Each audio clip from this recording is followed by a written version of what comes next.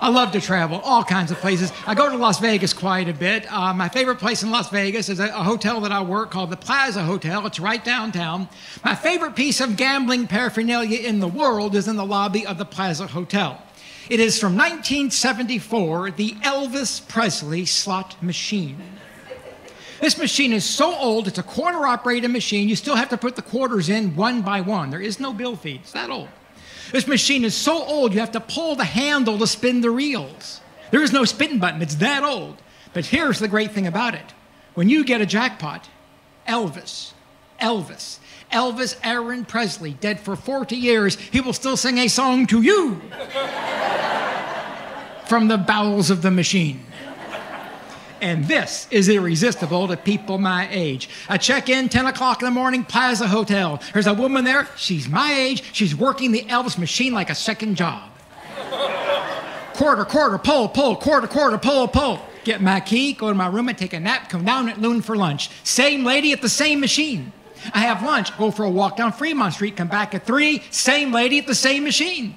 Back to my room, I take a nap, have a dinner show at 6, shower, down at 6 o'clock for 3 shows that night, get done at 2 o'clock in the morning, back in the lobby, same lady at the same machine. I said, ma'am, God bless you. You stick that many quarters up my rear end, I'll sing Hound Dog to you.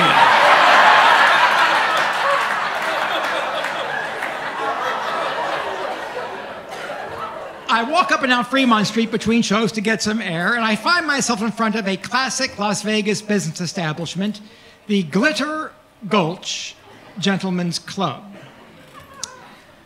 This is a family show, and we have people here who I'm sure have never been to a gentleman's club or really know what that's about. So to describe that in terms that do not offend anyone, we shall see. My. It's a dance club where the loveliest ladies in Clark County, Nevada perform interpretive dance to contemporary music.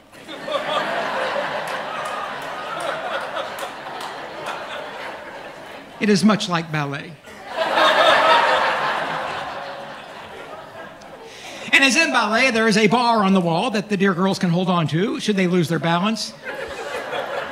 So too the Glitter Gulch has a vertically installed bar made of a highly polished metal that they are allowed to hold on to so they don't lose their balance. And Las Vegas being in the desert, it's very hot out there.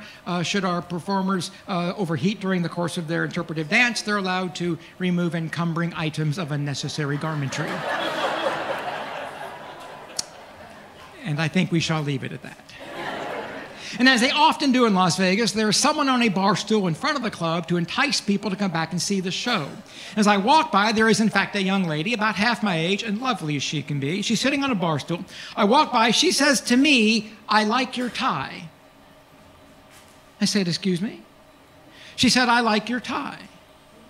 I said, "Are you flirting with me?" She said, "Yes, I am." Said, "Young lady, I'm a middle-aged man from the American Midwest. If you want to get my full attention, do not discuss my tie. If you would like to get my full attention, tell me how much Metamucil costs at Walgreens."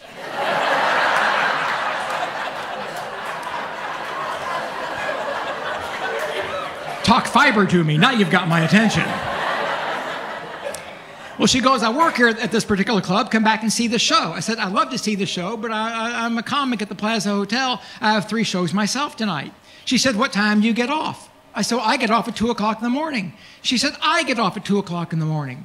Why don't you go by at 2:15, take me to breakfast. We'll maybe go to a late nightclub, go back to my place, do some hiking tomorrow." I said, whoa, slow down. Number one, you're half my age. How appropriate is that? But more importantly, I'm a married man. I probably shouldn't do something like that. Then she says, "Well, how married are you?" Really? How married am I? Well, let me think. I'm flat broke and I've lost the will to live. You tell me.